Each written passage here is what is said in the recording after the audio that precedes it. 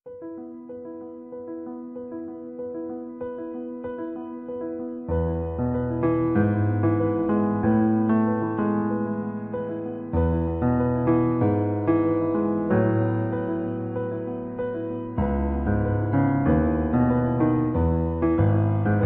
morning students. നമ്മുടെ next ക്ലാസ്സിലോട്ട് പോവാം അല്ലേ. കഴിഞ്ഞ ക്ലാസ്സിൽ നമ്മൾ വോയിഡ് എഗ്രിമെൻറ്റിനെ പറ്റിയിട്ടാണ് പറഞ്ഞിട്ടുണ്ടായിരുന്നത് അല്ലേ. അപ്പോൾ വോയിഡ് എഗ്രിമെൻറ്റിൽ എത്ര പോയിൻറ്റ്സ് ആണ് നമ്മൾ എക്സ്പ്ലെയിൻ ചെയ്തിട്ടുണ്ടായിരുന്നത്? 12 പോയിൻറ്റുകൾ എക്സ്പ്ലെയിൻ ചെയ്തിട്ടില്ല. 12 പോയിൻറ്റുകളാണ് വോയിഡ് എഗ്രിമെൻറ്റിൽ ഉള്ളതെന്നാണ് നമ്മൾ പറഞ്ഞിട്ടുണ്ടായിരുന്നത് അല്ലേ. അപ്പോൾ ആ വോയിഡ് എഗ്രിമെൻറ്റിൽ ആദ്യത്തെ വരുന്ന ഏതുവരെയുള്ള ഭാഗങ്ങളാണ്? 8 പോയിൻറ്റുകൾ നമ്മൾ മുൻഭാഗങ്ങളിലായിട്ട് എക്സ്പ്ലെയിൻ ചെയ്ത കാര്യങ്ങളാണ് നമുക്ക് പറയാനുള്ളത് അല്ലേ. അപ്പോൾ മുൻഭാഗങ്ങളിൽ നമ്മൾ പറഞ്ഞ പോയിൻറ്റ്സ് തന്നെയാണ് 8 പോയിൻറ്റ്സ് ആയിട്ട് പറയുന്നത്. അപ്പോൾ അതിൽ പറയുന്നത് ആദ്യം agreement made by an incompetent person. Incompetent person എന്ന് പറഞ്ഞു കഴിഞ്ഞാൽ അതിൽ miners, unsound mind, disqualified person, അത് നമ്മൾ എക്സ്പ്ലെയിൻ ചെയ്തിട്ടുണ്ടായിരുന്നു അല്ലേ. പിന്നെ agreement entered in to mutual mistake, രണ്ട് പേർക്കും മിസ്റ്റേക്ക് സംഭവിക്കുക അല്ലേ, രണ്ട് പേർക്കും പരസ്പര തെറ്റുകൾ പറ്റിയിട്ടുണ്ടാക്കുന്ന അഗ്രിമെൻറ്റുകൾ, അത് നമ്മൾ പറഞ്ഞിട്ടുണ്ടായിരുന്നു അല്ലേ. Agreement with an unlawful consideration ആണ് നമ്മൾ നെക്സ്റ്റ് പറഞ്ഞിട്ടുണ്ടായിരുന്നത്. പിന്നെ agreement the object or consideration is unlawful ആയ കാര്യങ്ങൾ നമ്മൾ പറഞ്ഞു. Agreement made without consideration, പ്രതിഫലമില്ലാണ്ട് agreement ഉണ്ടാക്കാം. Agreement in restraint of marriage, അത് നമ്മൾ കഴിഞ്ഞ ചാപ്റ്ററിൽ പറഞ്ഞതാണ്. Agreement in restraint of tried പറഞ്ഞിട്ടുണ്ടായിരുന്നു. Agreement in restraint of legal proceedings, ഇതുവരെ നമ്മൾ കഴിഞ്ഞ ചാപ്റ്ററുകളിലായിട്ട് പറഞ്ഞതാണ് കേട്ടോ. ഇനി നമ്മൾ പറയാത്ത ഭാഗങ്ങളാണ് ഈ ചാപ്റ്ററിൽ പറയുന്നത്. 9th പോയിന്റ് മുതലാണ് നമുക്കിവിടെ പറയാനുള്ളത്. ശ്രദ്ധിക്കുക, അതാണ് വോയിഡ് എഗ്രിമെൻറ്റ്. എഗ്രിമെൻറ്റ് വോയിഡാണ്, നിയമം അംഗീകാരമില്ലാത്തതിനെയാണ് നമ്മൾ വോയിഡ് എഗ്രിമെൻറ്റ് എന്ന് പറയുന്നത് അല്ലേ. അപ്പോൾ ഈ താഴെ പറയുന്ന, നമ്മളിപ്പോൾ കുറേ എഗ്രിമെൻറ്റുകളെ പറ്റിയിട്ടാണ് താഴെ പറയാൻ പോകുന്നത്. ആ താഴെ പറയുന്ന എഗ്രിമെൻറ്റുകളൊക്കെ എന്ത് എഗ്രിമെൻറ്റാണ്? വോയിഡ് എഗ്രിമെൻ്റ് ആണ് എന്നുള്ളതാണ് പറയുന്നത്. അത്രയേ ഉള്ളൂ, അല്ലാണ്ട് പ്രത്യേകിച്ച് ഒരു ബുദ്ധിമുട്ടുള്ള ടോപ്പിക്കല്ല ഇതിലുള്ള. വളരെ സിമ്പിൾ ചാപ്റ്ററാണ്, നമുക്ക് എളുപ്പത്തിൽ തീരുന്നതാണ്. ശ്രദ്ധിക്കുക കേട്ടോ. അപ്പോൾ agreement the meaning of which is Un Certain. Certain എന്ന് പറഞ്ഞാൽ തീർച്ചയുള്ളത് അല്ലേ. അൺസേർട്ടൺ എന്ന് പറഞ്ഞാൽ തീർച്ചയില്ലാത്തത്. ഇന്ന കാര്യങ്ങൾ എന്തൊക്കെയാണ് നമുക്കറിയാം. ഫോർകാസ്റ്റിംഗ്, പ്രഡിക്ഷൻ അബൌട്ട് ഫ്യൂച്ചർ അല്ലേ. അപ്പം നമ്മൾ ഓരോന്ന് ഫോർകാസ്റ്റ് ചെയ്യുക എന്ന് പറഞ്ഞാൽ നമ്മുടെ ഫ്യൂച്ചർ എങ്ങനെയാണ് വരുന്നത് എന്നുള്ള കാര്യം നമ്മൾ പ്രിഡിക്റ്റ് ചെയ്യുന്നതിനെയാണ് നമ്മൾ ഫോർകാസ്റ്റിംഗ് എന്ന് പറയുന്നത് അല്ലേ. അപ്പം നമ്മൾ എന്താ പറയുന്നത് വെച്ചെങ്കിൽ agreement the meaning in which is Un Certain. സെർട്ടണിറ്റി ഇല്ല, നമുക്കൊരു കാര്യം തീർച്ചയില്ല, അൺസേർട്ടൺ ആയ അഗ്രിമെൻ്റാണ് നമ്മൾ ഉണ്ടാക്കുന്നത്. പിന്നെ agreement by way of വെയ്ച്ചർ. Veitch എന്ന് പറഞ്ഞാൽ കൂലി അല്ലേ, നമ്മൾ പഠിച്ചിട്ടുണ്ട്. വേജസ്, സാലറി ഒക്കെ കേട്ടിട്ടില്ലേ. അപ്പോൾ വെയ്ച്ചർ, നമ്മൾ ആ ഭാവിയിൽ അവർ ഇന്ന വർക്കുകൾ ചെയ്താൽ അവർക്ക് ഇത്ര രൂപ മണി കൊടുക്കാം, പ്രോമിസ് ടു പേ മണി, ഇത്ര രൂപ മണി കൊടുക്കാം എന്ന് പറഞ്ഞിട്ട് അവരുമായിട്ടുണ്ടാക്കുന്ന എഗ്രിമെൻറ്റ്, അതാണ് വെയ്ച്ചർ. വെയ്ച്ചർ എപ്പോഴും ചോദിക്കുന്ന ഒരു ക്വസ്റ്റ്യനാണ്, 2 മാർക്ക് ക്വസ്റ്റ്യനായിട്ട് എപ്പോഴും വരുന്നതാണ്. എന്ത്? വെയ്ച്ചറിങ് എഗ്രിമെൻറ്റ് എന്ന് പറയുന്നത് വളരെ ഇമ്പോർട്ടൻ്റ് ആണ്. പിന്നെ അഗ്രിമെൻറ്റ് കണ്ടിജൻറ്റ് ഓൺ ഇമ്പോസിബിൾ. എന്ത് കണ്ടിജൻറ്റ് ഇവൻറ്റ് പറഞ്ഞാൽ an event may or may not happen, അതിനെയാണ് നമ്മൾ കണ്ടിജൻറ്റ് ഇവൻറ്റ് എന്ന് പറയുക. കണ്ടിജൻറ്റ് ഇവൻറ്റ്സ് പറഞ്ഞാൽ ഒരു ഇവൻറ്റ് സംഭവിക്കാനും സംഭവിക്കാതിരിക്കാനും സാധ്യതയുള്ള ഇവൻറ്റ്സിനെ നമ്മൾ എന്ത് പറയുന്നു? കണ്ടിജൻറ്റ് ഇവൻറ്റ്സ് എന്ന് പറയുന്നു അല്ലേ. അപ്പോൾ അതൊക്കെയാണ് നമ്മൾ പറയുന്നത്. അതിനെപ്പറ്റി ഡീറ്റെയിൽഡ് ആയിട്ട് ഓരോ ടോപ്പിക്കായിട്ട് നമ്മൾ പറയും. ജസ്റ്റ് ആ പോയിൻറ്റുകൾ എന്താണെന്ന് മാത്രമാണ് ഞാനിപ്പോൾ പറയുന്നത്. പിന്നെ reciprocal promises to do things legal and other things illegal. Reciprocal എന്ന് പറഞ്ഞാൽ വിപരീതപരമായിട്ട് അല്ലേ, വിൽക്രമം എന്നൊക്കെ നമ്മൾ മലയാളത്തിൽ പറയൂ അല്ലേ. And promises to do things legal and also things legal അല്ലെങ്കിൽ ഇല്ലീഗലായിട്ട് അല്ലേ. അപ്പോൾ അതൊക്കെ കാര്യങ്ങളാണ്. ഈ 4 പോയിൻറ്റുകളാണ് നമുക്കിതിൽ എക്സ്പ്ലെയിൻ ചെയ്യാനുള്ള. അൺസേർട്ടൺ ആയ കാര്യങ്ങൾ വരുമ്പോൾ വെയ്ജറിങ് എഗ്രിമെൻറ്റ്, പിന്നെ നമ്മൾ പറഞ്ഞു കണ്ടിജൻറ്റ് ഓർ ഇമ്പോസിബിൾ ഇവൻറ്റ്, പിന്നെ നമ്മൾ എന്താ പറഞ്ഞത്? Reciprocal promises. ഇത്രയും കാര്യങ്ങളാണ് നമുക്ക് ഈ ചാപ്റ്ററിൽ എക്സ്പ്ലെയിൻ ചെയ്യാനുള്ളത്. വളരെ സിമ്പിളാണ്, വളരെ ചെറിയ ചാപ്റ്ററാണ് നമുക്കിത് പഠിക്കാനുള്ളത് കേട്ടോ. അപ്പോൾ ശ്രദ്ധിക്കുക. ഫസ്റ്റ് വൺ എന്ന് പറയുന്നത് അൺസേർട്ടൺ എഗ്രിമെൻറ്റ്. സെർട്ടണിറ്റി ഇല്ലായ്മ, തീർച്ചയില്ലായ്മ ഉള്ളതിനെയാണ് നമ്മൾ അൺസേർട്ടൺ എന്ന് പറയുന്നത്. ഒരു കാര്യം നമ്മൾ ചെയ്യുന്ന ഒരു എഗ്രിമെൻറ്റ് നമ്മൾ ഉണ്ടാക്കിയില്ലേ, നമുക്ക് തീർച്ചയില്ല, അങ്ങനത്തെ ഉള്ളതിനെയാണ് നമ്മൾ അൺസേർട്ടൺ എഗ്രിമെൻറ്റ് എന്ന് പറയുന്നത് കേട്ടോ. ശ്രദ്ധിക്കുക, ടെക്സ്റ്റ് ബുക്കിലോട്ട് നോക്കുക. An agreement the meaning of which is not certain. സെർട്ടണിറ്റി ഇല്ല, നമുക്ക് ഇന്ന തരത്തിലാണ് കാര്യങ്ങൾ സംഭവിക്കുക എന്ന് നമുക്ക് പറയാൻ സാധിക്കില്ല. Or capable of being made certain, അങ്ങനത്തെ കാര്യങ്ങളെ വോയിഡ് ആണ്, R void. The uncertainty may be in respect of the quantity. എന്തൊക്കെ കാര്യങ്ങളാണ് നമുക്ക് അൺസർട്ടനിറ്റി വരുന്നത്? ക്വാണ്ടിറ്റിയുടെ കാര്യത്തിൽ, ക്വാളിറ്റിയുടെ കാര്യത്തിൽ, the price, title of the subject matter of the agreement. അപ്പോൾ അൺസർട്ടനിറ്റി ഒക്കേഴ്സ്. എങ്ങനെയൊക്കെയാണ് അൺസർട്ടനിറ്റി ഉണ്ടാവുന്നത്? ക്വാണ്ടിറ്റിയുടെ കാര്യത്തിൽ, ക്വാളിറ്റി, പിന്നെ എന്താ നമ്മൾ പറഞ്ഞത്, price and title of the subject matter. So where the term is an agreement is vague. Vague പറഞ്ഞാൽ not clear. അപ്പം നമുക്ക് agreement clear അല്ല. And may be interpreted in many ways. അതിനെ ഇൻ്റർപ്രറ്റ് ചെയ്യാമെന്ന് പറയുന്നു, പലതരത്തിൽ നമ്മൾ പറയുന്നു. Then the agreement is void because of uncertainty. അപ്പോൾ ഒരു കാര്യം certainty, നമുക്ക് തീർച്ചയായിട്ടും ഒരു കാര്യം പറയാൻ വേണ്ടി സാധിക്കുന്നില്ല. അപ്പോൾ അത് ആ എഗ്രിമെൻ്റ് എന്തായിരിക്കും? വോയിഡ് ആയിരിക്കും. ഇത്രയും പറയുന്നുള്ളൂ. അപ്പോൾ ഏതൊക്കെ കാരണങ്ങൾ കൊണ്ട് അത് വോയിഡ് ആവാം? ക്വാണ്ടിറ്റിയുടെ കാര്യത്തിൽ, ക്വാളിറ്റിയുടെ കാര്യത്തിൽ, പ്രൈസിൻ്റെ കാര്യത്തിൽ, title of the subject matter. ഈ 4 പോയിൻറ്റ്സാണ് നമുക്കതിൽ പറയാനുള്ളത്. അപ്പോൾ ക്ലിയർ ആയി എന്ന് വിചാരിക്കുന്നു. Un Certain agreement. അപ്പോൾ സെർട്ടനിറ്റി ഇല്ലാത്തതിനെ, നമുക്ക് തീർച്ചയില്ലാത്ത എഗ്രിമെൻറ്റുകളെയാണ് നമ്മൾ വോയിഡ്, അത് അൺസേർട്ടൺ എഗ്രിമെൻറ്റ് എന്ന് പറയുന്നത്. ആ അൺസേർട്ടൺ എഗ്രിമെൻറ്റ് എന്ന് പറഞ്ഞാൽ അത് വോയിഡ് എഗ്രിമെൻ്റ് ആണ്. ഇനി അൺസേർട്ടനിറ്റി സംഭവിക്കുന്നത് എങ്ങനെയൊക്കെയാണ്? Quantity, quality, price and title of the subject matter. Clear ആയി എന്ന് വിചാരിക്കുന്നു. നെക്സ്റ്റ് ടോപ്പിക്കിലേക്ക് പോവുകയാണ്, ശ്രദ്ധിക്കുക. Next one, വേജറിങ് agreement. എന്താണ് വേജറിങ് എഗ്രിമെൻറ്റ് എന്ന് പറഞ്ഞാൽ? നമുക്ക് ആരെങ്കിലും ഒരു വർക്ക് ചെയ്തു തരുമ്പോൾ അവർക്ക് നമ്മൾ വേജ് കൊടുക്കാം, പ്രോമിസ് ടു പേ മണി, അല്ലേ? അതാണ് പറയുന്നത്, വിച്ച് ഈസ് അൺസേർട്ടൺ. അതാണ് നോക്കുക. വേജറിങ് എഗ്രിമെൻറ്റ് 2 മാർക്ക് ക്വസ്റ്റ്യൻ ആണ്, അവിടെ മാർക്ക് ചെയ്ത് വെക്കുക കേട്ടോ. 2 മാർക്കായിട്ട് എപ്പോഴും ചോദിക്കുന്നതാണ്. അപ്പോൾ വേജറിങ് എഗ്രിമെൻറ്റ് ഓർ വേജർ, അല്ലേ? അത് പറയുന്നത് സെക്ഷൻ 30 പ്രകാരമാണ്. സെക്ഷൻ 30യിലാണ് വേജറിങ് എഗ്രിമെൻറ്റ് എക്സ്പ്ലെയിൻ ചെയ്യുന്നത്. അപ്പോൾ നമ്മൾ സെക്ഷൻ പഠിക്കണം. ലോ പഠിക്കുമ്പോഴത്തെ പ്രത്യേകത എന്താ വെച്ചെങ്കിൽ നമ്മൾ എന്തായാലും സെക്ഷൻ എഴുതിയിട്ടുണ്ടാവണം കേട്ടോ. അപ്പോൾ Indian contract act does not define A wager. Indian contract ആക്ടിൽ എന്ത് പറയുന്നില്ല? ഡസ് നോട്ട് ഡിഫൈൻ ചെയ്യുന്നില്ല, അല്ലെ? ഒരു വേജറിനെ ഇന്ത്യൻ കോൺട്രാക്റ്റ് ആക്ട് പ്രകാരം ഡിഫൈൻ ചെയ്യുന്നില്ല. എന്നാലും according to sir William Anson, A wager is, Anson എന്ന് പറഞ്ഞ ആൾ ഡിഫൈൻ ചെയ്യുന്നു വേജറിനെ. എ പ്രോമിസ് ടു ഗീവ് മണി, നമ്മൾ പ്രോമിസ് ചെയ്യുന്നു, അല്ലേ? മണി കൊടുക്കാം. ഓർ മണി ഈസ് വർത്ത്, പറഞ്ഞാൽ മണിയെ പോലെയുള്ള വിലപിടിപ്പുള്ളത്. അപ്പോൺ ദി ഡിറ്റർമിനേഷൻ പറഞ്ഞാൽ തീരുമാനം, or ascertainment of N Un Certain event, അല്ലേ? അപ്പം നമുക്ക് അൺസേർട്ടൺ ആയ ഒരു ഇവൻറ്റ് ഇന്ന തരത്തിൽ നമുക്ക് അച്ചീവ് ചെയ്ത് കഴിഞ്ഞാൽ നമ്മൾ ഇത്ര രൂപ കൊടുക്കാമെന്ന് പറഞ്ഞ് പ്രോമിസ് ചെയ്യുകയാണ് ചെയ്യുന്നത്, അല്ലേ? അപ്പം നോക്കൂ, എ പ്രോമിസ്, വേജറിങ് എന്ന് പറഞ്ഞാൽ എ പ്രോമിസ് ടു ഗീവ്, നമ്മൾ എന്താ കൊടുക്കുക? മണി അല്ലെങ്കിൽ money is worth in determination or ascertainment of an Un Certain event. So the wager is an agreement by which money is payable by, എന്താണ് ചെയ്യുന്നത്? Money is payable by one person to another, അല്ലേ? ഒരാൾ മറ്റൊരാൾക്ക് കാശ് കൊടുക്കുകയാണ് ചെയ്യുന്നത്. On the happening and non happening of A future Un Certain event. Happening അല്ലെങ്കിൽ non happening of Un Certain event. അപ്പം നമ്മൾ എന്ത് ചെയ്യുന്നത്? പ്രോമിസ് ടു പേ മണി. അതിനെയാണ് നമ്മൾ എന്ത് പറയുന്നത്? വേജറിങ് എന്ന് പറയുന്നത്. ക്ലിയർ ആയി എന്ന് വിചാരിക്കുന്നു. വേജർ എന്ന് പറയുന്നത് ഡിഫൈൻ ചെയ്യുന്നത് സെക്ഷൻ 30 പ്രകാരമാണ് നമ്മൾ ഡിഫൈൻ ചെയ്യുന്നത്. Indian contract act does not define the wager according to the words of, ആരുടെ വേർഡ്സിലാണ്? Sir William Anson. A wager എന്ന് പറഞ്ഞാൽ എ പ്രോമിസ് ടു ഗീവ്, എന്താ നമ്മൾ പ്രോമിസ് ചെയ്യുന്നത്? To give money or monies worth, അല്ലേ? മണി അല്ലെങ്കിൽ monies worth upon the determination or ascertainment of an uncertain event. So the wager is an agreement by which money is payable, എങ്ങനെ കൊടുക്കുന്നു? one person to another, അല്ലേ? ഒരാൾ മറ്റൊരാൾക്ക്, on the happening of and non happening of a future uncertain event. അതിനെയാണ് നമ്മൾ എന്ത് പറയുന്നത്? വേജറിങ് agreement.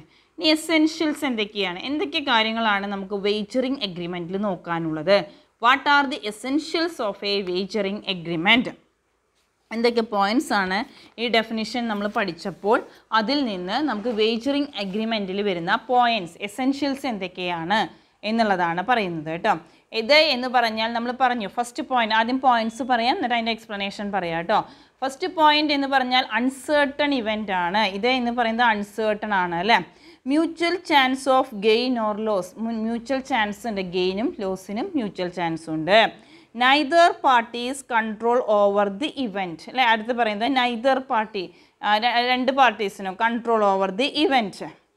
Has control over the event. In വേജറിങ് agreement no party, രണ്ട് പേർക്കും ഇപ്പോൾ രണ്ടാൾക്കാർ കൂടിയിട്ടാണുള്ളത് വെച്ചെങ്കിൽ രണ്ടാൾക്കും എന്തില്ല, കൺട്രോൾ ഓവർ ദി ഇവൻറ്റ്. അത് അൺസർട്ടൺ ആണ്. അപ്പോൾ രണ്ടുപേർക്കും അതിൽ കൺട്രോൾ ചെയ്യുന്നതിന് വേണ്ടി സാധിക്കുകയില്ല. പിന്നെ no other interest in the event, വേറെ തരത്തിലുള്ള ഇൻട്രസ്റ്റ് ഒന്നും അതിൽ പറയുന്നില്ല. പ്രോമിസ് ടു പേ എന്താണ് ചെയ്യുന്നത്, എന്താ നമ്മൾ പറഞ്ഞു, promise to pay money or monies worth അല്ലേ. നമ്മൾ എന്താ പ്രോമിസ് ചെയ്യുന്നത്, ടു പേ മണി അല്ലെങ്കിൽ monies worth. The bet money should come out of the pocket of the parties themselves അല്ലേ. എത്ര രൂപയാണ് വരുന്നത് വെച്ചെങ്കിൽ ആരാണോ അത് ചെയ്തിരിക്കുന്നത് വെച്ചെങ്കിൽ അവരുടെ പോക്കറ്റിൽ നിന്ന് തന്നെയാണ് പോകുന്നത് അല്ലേ. അപ്പോൾ ഇത്രയും പോയിൻറ്റ്സാണ് നമുക്ക് അതിൽ എസെൻഷ്യൽസ് ഓഫ് വേജറിങ് എഗ്രിമെൻറ്റ് ആയിട്ട് പറയാനുള്ളത് അല്ലേ. അപ്പോൾ വേജറിങ് എന്ന് പറഞ്ഞാൽ എന്താണ്, അൺസേർട്ടൺ ആണ് അല്ലേ. ഫസ്റ്റ് പോയിന്റ് എന്ന് പറയുന്നത് വേജറിങ് ഈസ് എൻ അൺസേർട്ടൺ ഇവൻറ്റ്. പറയാം, ശ്രദ്ധിക്കുക കേട്ടോ. In വേജറിങ് agreement there must be 2 persons holding opposite views about an Un Certain event അല്ലേ. അപ്പോൾ 2 വ്യക്തികളാണ് അതിൽ വരുന്നത്. ആ 2 വ്യക്തികളും ഒരേ ആംഗിളിലല്ല പോകുന്നത്, ഓപ്പോസിറ്റ് ആംഗിളിലാണ് പോകുന്നത്. So it is an Un Certain. An event may be uncertain because എന്തുകൊണ്ടാണ്, നമുക്ക് ഫ്യൂച്ചർ മുൻകൂട്ടി പ്രെഡിക്റ്റ് ചെയ്യാൻ പറ്റില്ല. അതാണ് an event may be uncertain because its future event yet to take place or it is not yet ascertained and known in any way to any of the parties concerned though it has already happened. That is, the parties are not aware of the result of an already occurred event. അപ്പോൾ result എന്താണ്, Un Certain ആണ് അല്ലേ. Future എന്ന് പറഞ്ഞാൽ നമുക്ക് Un Certain ആണ്. Result എന്താണ് വരിക എന്ന് നമുക്ക് മുൻകൂട്ടി പറയാൻ വേണ്ടി സാധിക്കുകയില്ല. അപ്പോൾ അൺസേർട്ടൺ ഇവൻ്റ് ആണ് first one. In വേജറിങ് agreement there must be 2 persons അല്ലേ. അവരെങ്ങനെ ആംഗിളാണ്, ഓപ്പോസിറ്റ് ആംഗിളാണ് വരുന്നത് അല്ലേ. അപ്പോൾ in വേജറിങ് there must be 2 persons holding opposite views about an Un Certain event.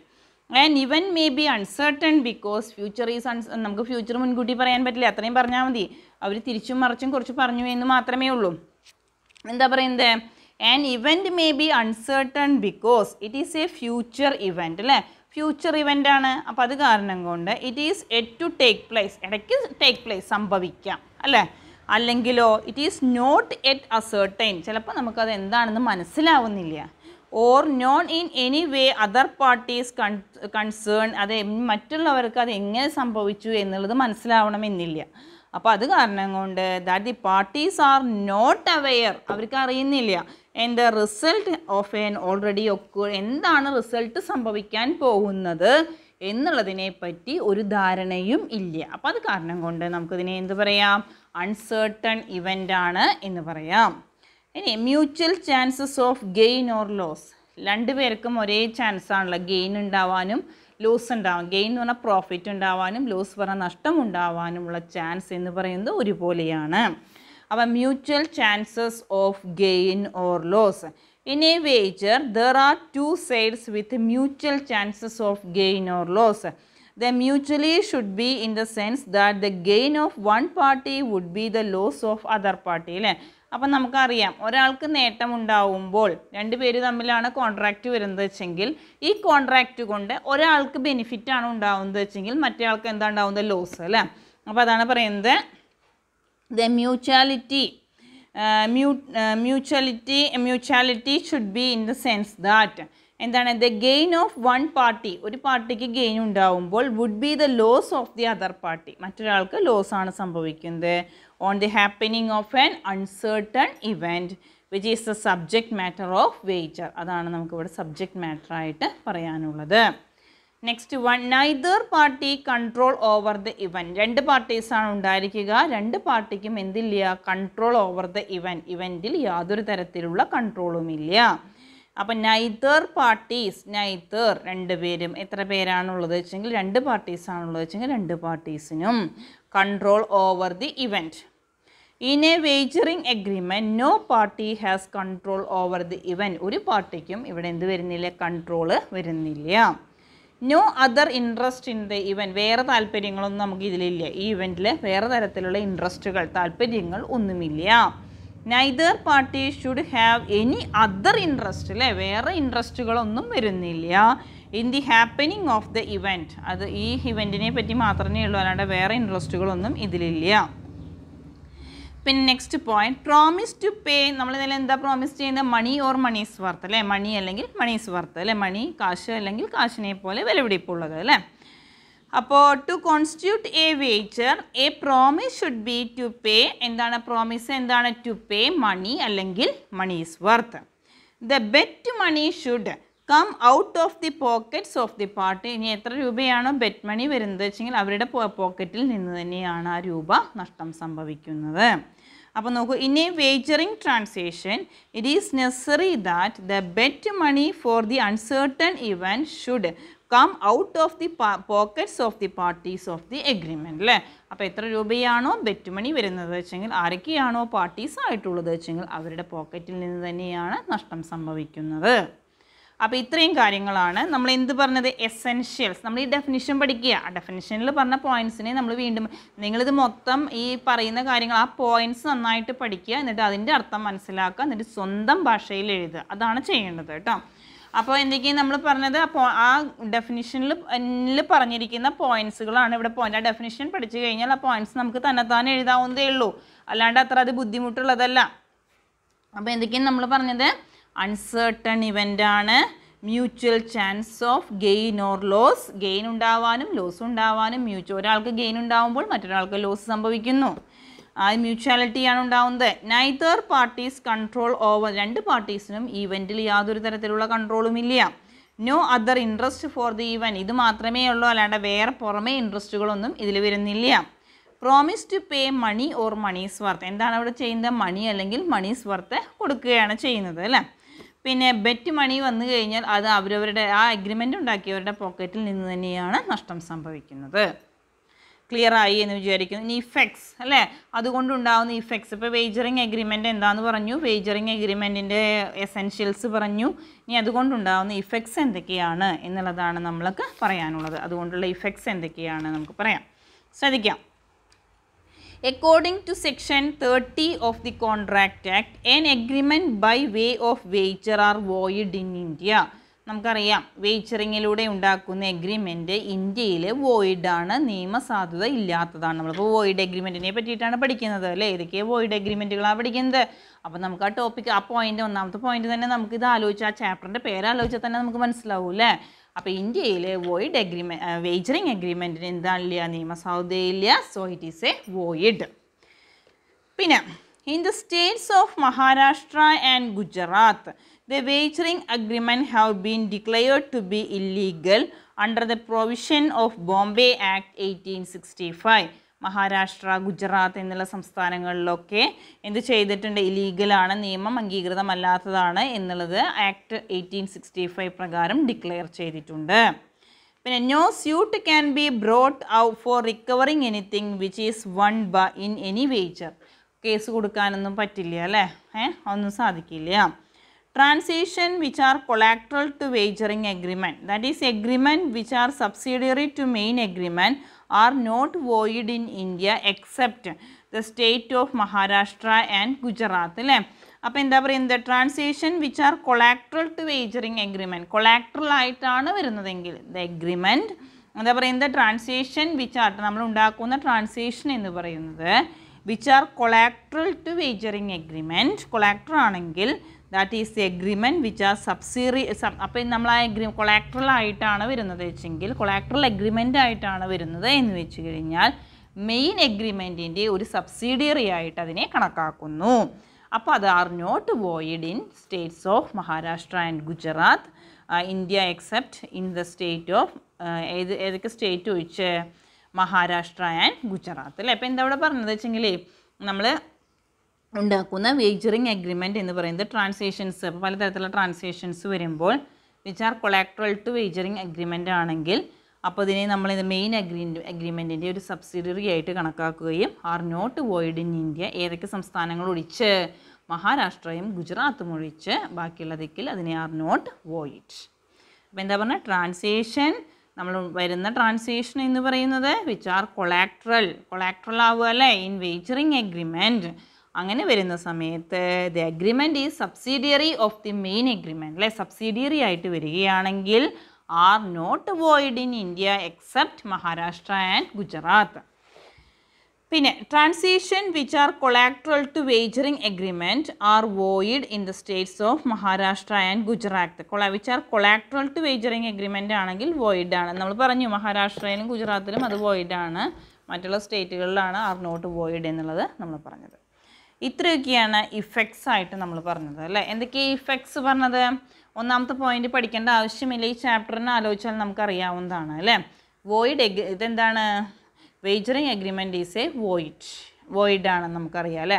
വേജറിങ് according to section 30, ഇത് സെക്ഷൻ 30 പ്രകാരമാണ് പറയുന്നത്. According to section 30 of the contract act an agreement by way of wager R void in India. Next one, പിന്നെ മഹാരാഷ്ട്രയിലും ഗുജറാത്തിലും വേജിംഗ് airing അഗ്രിമെൻറ്റിനെ void agreement ആണെന്ന് Bombay act 1865 പറഞ്ഞിട്ടുണ്ട്. പിന്നെ നമ്മൾ വേജറിംഗ് എഗ്രിമെൻറ്റിൽ നോ സ്യൂട്ടസ് കേസൊന്നും നമുക്ക് കൊടുക്കാൻ പറ്റില്ല. പിന്നെ നമ്മൾ വരുന്ന ട്രാൻസാക്ഷൻ എന്ന് പറയുന്നത് കൊളാട്രൽ ആയിട്ടാണ് വരുന്നത് വെച്ചെങ്കിൽ that is subsidiary of main agreement അപ്പോൾ are not void in India. ഏതൊക്കെ സ്റ്റേറ്റ് ഒഴിച്ച്? Except Maharashtra and Gujarat. മഹാരാഷ്ട്രയിലും ഗുജറാത്തിനും ഇതിനെ എന്തായിട്ടാണ് നമ്മൾ കണക്കാക്കുന്നത്? വോയിഡായിട്ടാണ് കണക്കാക്കുന്നത്. ക്ലിയറായി എന്ന് വിചാരിക്കുന്നു കേട്ടോ. ഇനി നെക്സ്റ്റ് ടോപ്പിക്ക് നമുക്ക് എടുക്കാനുള്ള എക്സംഷൻസ് ടു ദ വേജറിംഗ് എഗ്രിമെൻറ്റ്. ഏതിനൊക്കെയാണ് ഈ വേജറിംഗ് എഗ്രിമെൻറ്റിൽ പെടാത്തത്? ഏതിനൊക്കെയാണ് എക്സംഷൻസ് ഇളവുകൾ കൊടുത്തിരിക്കുന്നത് ഏതിനൊക്കെയാണ് എന്നുള്ളതാണ് നമ്മൾ അടുത്ത് പറയുന്നത്. കമേഴ്സ്യൽ ട്രാൻസാക്ഷൻ, വാണിജ്യപരമായ ട്രാൻസാക്ഷൻസ് അല്ലേ. കമേഴ്സ്യലായിട്ട് ഏതൊക്കെ തരത്തിലുള്ള ട്രാൻസാക്ഷനാണ് വരുന്നത് വെച്ചെങ്കിൽ അതിന്. പിന്നെ സ്പെക്കുലേറ്റീവ് ട്രാൻസാക്ഷൻ. സ്പെക്കുലേഷൻ എന്ന് പറഞ്ഞാൽ എന്താ? ഊഹക്കച്ചവടം അല്ലേ. Speculative transaction. പിന്നെ ഹോഴ്സ് റൈസിംഗ് ആണ് അടുത്ത് പറയുന്നത് അല്ലേ. ഹോഴ്സ് റൈസിംഗ് എന്ന് പറഞ്ഞു കഴിഞ്ഞാൽ ഷെയറിൻ്റെ വാല്യൂ ഒക്കെ പെട്ടെന്ന് കൂടുക, അങ്ങനത്തെ കാര്യങ്ങളൊക്കെയാണ് ഹോഴ്സ് റൈസിങ്ങിൽ പറയുന്നത് കേട്ടോ. അതിൽ പറയുന്നത് എന്താ വെച്ചെങ്കിൽ ഇപ്പോൾ ഇവിടെ ഉദ്ദേശിക്കുന്നത് എന്താ വെച്ചെങ്കിൽ നമ്മളിപ്പോൾ എന്തെങ്കിലും ഒരു കോമ്പറ്റീഷനൊക്കെ വയ്ക്കുക, വിന്നർക്ക് പ്രൈസ് കൊടുക്കുക, അങ്ങനത്തെ കാര്യങ്ങളൊക്കെയാണ് പറയുന്നത്. Some of money to B അവോർഡഡ് to the winner of A horse rice, അതൊക്കെയാണ്. അത് അൺലോഫുൾ അല്ല എന്നുള്ളതാണ്. അതാണ് ഇവിടെ പറയുന്നത്. ഷെയർ അല്ല, ഇവിടെ പറയുന്നത് ഹോഴ്സ് റൈസിങ്ങിൻ്റെ കാര്യമാണ് പറയുന്നത്. പിന്നെ ലോട്ടറി ടിക്കറ്റ് എടുക്കുക അല്ലേ, ലോട്ടറീസ് ആണ് പറയുന്നത്. പിന്നെ പ്രൈസ് കോമ്പറ്റീഷൻ, നമ്മൾ പ്രൈസൊക്കെ വെച്ചിട്ട് കോമ്പറ്റീഷൻ നടത്തുക. പിന്നെ അത്ലറ്റിക് കോമ്പറ്റീഷൻ നടത്തുന്നു. പിന്നെ contracts of insurance, ഇതിനൊക്കെയാണ് exemptions in വേജറിംഗ് agreement. അപ്പോൾ ഏതിലൊക്കെയാണ് എക്സംഷൻസ് വന്നിരിക്കുന്നത് അല്ലെ, വേജറിംഗ് എഗ്രിമെൻറ്റിൽ എക്സംഷൻസ് വന്നിരിക്കുന്നത് ഏതിലൊക്കെയാണ് എന്നുള്ളതാണ് നമ്മൾ പറയുന്നത് കേട്ടോ. Exemptions in the വേജറിംഗ് agreement. Following agreement or transaction are out of wager or wager agreement. ഇതൊന്നും ഇതിൽ പെടാത്തതാണ്, ഫ്രീ ആണ്. എക്സംഷൻ ഇളവുകളുള്ളതാണ്. ഒന്നുകൂടി പോയിന്റുകൾ പറയാം, എന്നിട്ട് നമുക്ക് എക്സ്പ്ലെയിൻ ചെയ്യാം കേട്ടോ. കമേഴ്സ്യൽ ട്രാൻസാക്ഷൻ, പിന്നെ ഏതാ നമ്മൾ പറഞ്ഞ സ്പെക്കുലേറ്റീവ്. കമേഴ്സ്യൽ പറഞ്ഞാൽ വാണിജ്യപരമായ ട്രാൻസാക്ഷൻസ്. സ്പെക്കുലേഷൻ എന്ന് പറഞ്ഞാൽ ഊഹക്കച്ചവടങ്ങൾ, അതാണ് പറയുന്നത്. പിന്നെ ഹോഴ്സ് റൈസിങ് പറഞ്ഞു, ലോട്ടറി പറഞ്ഞു, പിന്നെ പ്രൈസ് കോമ്പറ്റീഷനാണ് പിന്നെ നെക്സ്റ്റ് പറഞ്ഞത്. നെക്സ്റ്റ് അത്ലറ്റിക് കോമ്പറ്റീഷൻ, പിന്നെ കോൺട്രാക്റ്റ് ഓഫ് ഇൻഷുറൻസ്. ഇത്രയും കാര്യങ്ങളാണ് നമുക്ക് പറയാനുള്ളത്. ശ്രദ്ധിക്കുക കേട്ടോ. അപ്പോൾ വീണ്ടും പറയാം, നോക്കാം. ആദ്യം കമേഴ്സ്യൽ ട്രാൻസാക്ഷൻ എന്നുള്ളതാണ് നമുക്ക് ആദ്യം പറയാനുള്ളത്. Agreement for sale and purchase of any commodity is not A വേജറിംഗ് agreement but A valid contract.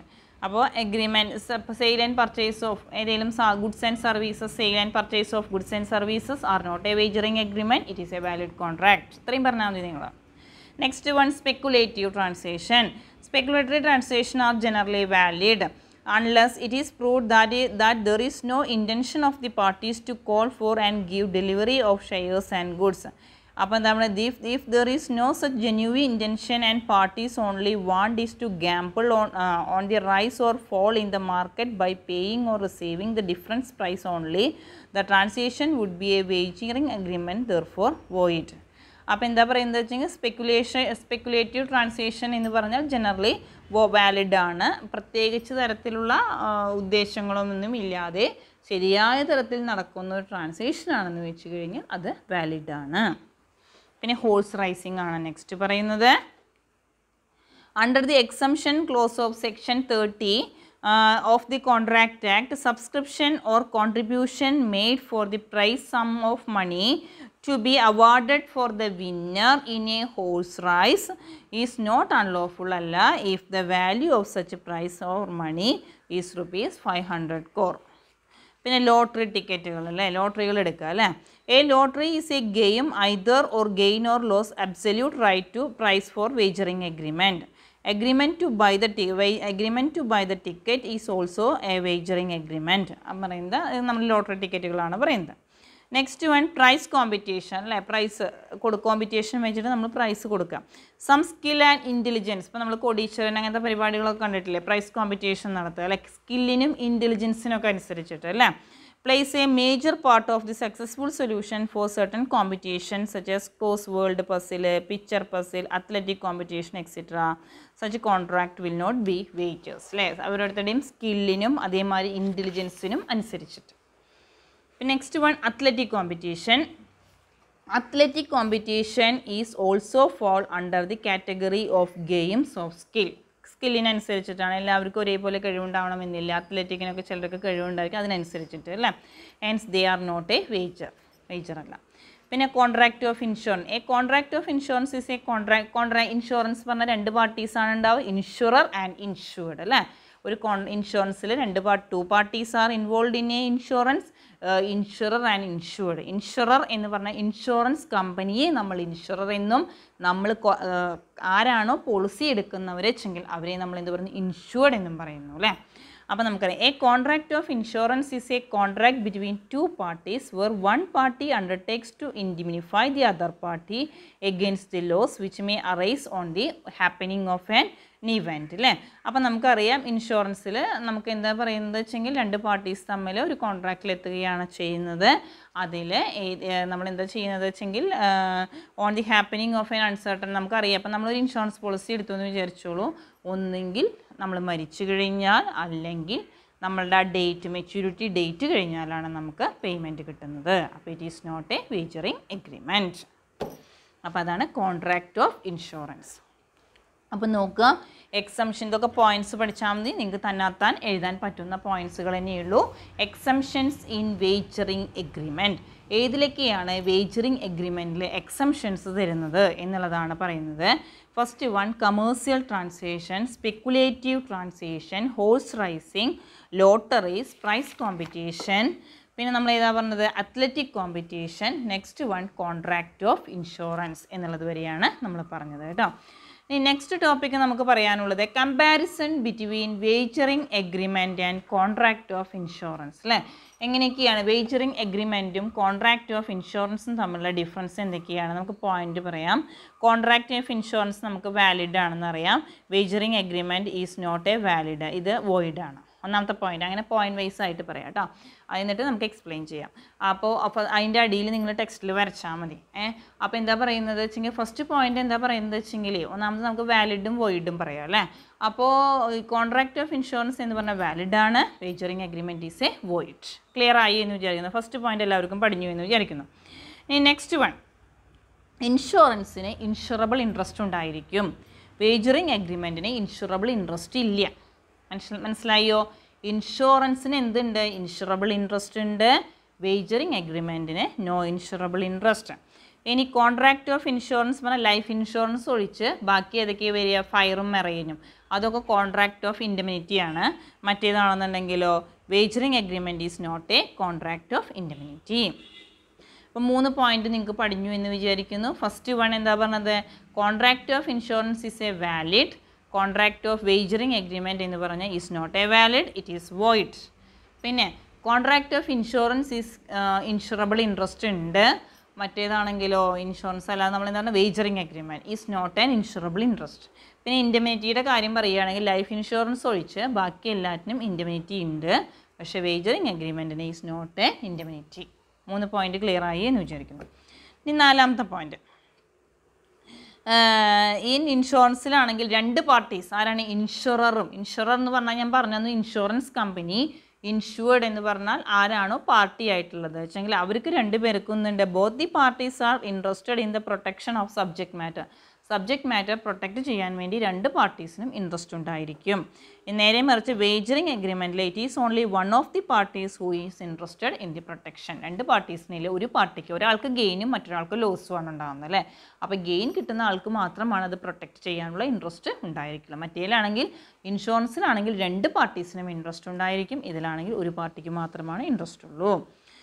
There are scientific and actuarial calculation of risk in insurance contract. Scientific and actuarial calculation ആണ് വരുന്നത്. മറ്റേ വേജറിങ് എഗ്രിമെൻറ്റിലാണ് gambling ആണ് അല്ലേ. Without any scientific ഗാംബ്ലിങ്ങേ ഉള്ളൂ, അല്ലാണ്ട് മറ്റേ scientific methods ഒന്നുമില്ല. Contract of insurance is beneficial to the പബ്ലിക്കിന് ബെനിഫിഷ്യൽ ആണ്. വേജറിങ് agreement do not any serve any useful purpose ഒന്നും ഇല്ല. ഇമ്പോർട്ടൻ്റ് ആണ്. ഇതൊക്കെയാണ് എന്തൊക്കെയാണ് comparison between വേജറിങ് and agreement and contract of ഇൻഷുറൻസും തമ്മിലുള്ള ഡിഫറൻസ് പറയുന്നത് അല്ലേ. അപ്പോൾ ഒന്നുകൂടിയും പറയാം, ശ്രദ്ധിക്കുക, മാർക്ക് ചെയ്യുക, പോയിന്റുകൾ പറയുന്നതിൻ്റെ അടിയിൽ മാത്രം വരയ്ക്കുക. Contract of insurance is valid, പിന്നെ വേജറിങ് agreement is void without any legal effect. പിന്നെ ഇൻഷുറൻസിൽ എന്താണ് ഇൻഷുറബിൾ ഇൻട്രസ്റ്റ് ഉണ്ട്, വേജറിങ് agreement has no insurable interest. പിന്നെ contract of insurance except life insurance is A contract of indemnity. മറ്റേ വേജറിങ് എഗ്രിമെൻറ്റ് എന്ന് പറഞ്ഞാൽ is not A contract of indemnity. ഇപ്പോൾ ഇൻഷുറൻസിൽ രണ്ട് പാർട്ടീസിനും interested in the protection of the subject matter. മറ്റേതിലാണെങ്കിലോ വേജറിങ് only one party, ഒരാൾക്ക് മാത്രമേ gain ഉണ്ടാവുന്നുള്ളൂ, മറ്റേ ലോസാണ് നമ്മൾ പറഞ്ഞിട്ടുണ്ടായിരുന്നു. പിന്നെ അത് പറയുന്നത് there are scientific and actuarial calculation of risk and insurance contract. മറ്റേ whereas വേജറിങ് agreement Gamble without any scientific calculation of risk. പിന്നെ contract of insurance R beneficial, ആർക്കാണ് ബെനിഫിഷ്യൽ ആയിട്ടുള്ള പബ്ലിക്കിനാണ്. വേജറിങ് agreement do not serve any useful purpose. അപ്പോൾ clear ആയി എന്ന് വിചാരിക്കും. ഇതൊക്കെയാണ് difference between, ഏതൊക്കെ തമ്മിലുള്ള ഡിഫറൻസ് ആണ് നമ്മൾ പറഞ്ഞത്, വേജറിങ് എഗ്രിമെൻറ്റും കോൺട്രാക്ട് ഓഫ് ഇൻഷുറൻസും തമ്മിലുള്ള വ്യത്യാസം. അപ്പോൾ ഈ ചാപ്റ്ററിൽ നമ്മളിപ്പോൾ ഇന്നത്തെ ക്ലാസ്സിൽ നമ്മൾ എന്തൊക്കെ പറഞ്ഞു, വേജറിങ്ങിനെ പറ്റിയിട്ടാണ്, നമ്മൾ രണ്ട് ഇവൻറ്റിനെ പറ്റിയിട്ടാണ് ഇപ്പോൾ നമുക്ക് എക്സ്പ്ലെയിൻ, 4 ഇവൻ്റാണ് നമുക്ക് പറയാനുള്ളത്, അതിൽ 2 ഇവൻ്റാണ് നമ്മൾ പറഞ്ഞത്, അൺസേർട്ടൺ ഇവൻറ്റും വേജറിങ്ങും പറഞ്ഞു അല്ലേ. അപ്പോൾ അൺസേർട്ടൺ എഗ്രിമെൻറ്റ് എന്താ നിങ്ങൾ പഠിക്കുക, വേജറിങ്ങിൽ പഠിക്കാനുള്ളത് ഏതൊക്കെ ക്വസ്റ്റ്യൻ ആണെന്ന് പറയാം. ഡിഫൈൻ വേജർ എന്താണ്, 2 മാർക്ക് ക്വസ്റ്റ്യൻ ആയിട്ട് വരാറുണ്ട്. പിന്നെ എസെൻഷ്യൽസ് പഠിക്കുക, ഒക്കെ പോയിൻറ്റ്സ് പഠിച്ചാൽ മതി കേട്ടോ. ഇഫക്ട്സ് എന്തൊക്കെയാണ്, അതുകൊണ്ടുണ്ടാകുന്ന ഇഫക്ട്സ്, എക്സംഷൻസ് എന്തൊക്കെയാണ്, പിന്നെ last one difference between വേജറിങ് and contract of insurance. അപ്പോൾ ഇതുവരെ ക്ലിയർ ആയി എന്ന് വിചാരിക്കുന്നു. ഇനി എന്തെങ്കിലുമൊക്കെ സംശയങ്ങളുണ്ടെങ്കിൽ ചോദിക്കുക. ഇനി നമുക്ക് നെക്സ്റ്റ് ക്ലാസ്സിൽ എടുക്കാം കേട്ടോ.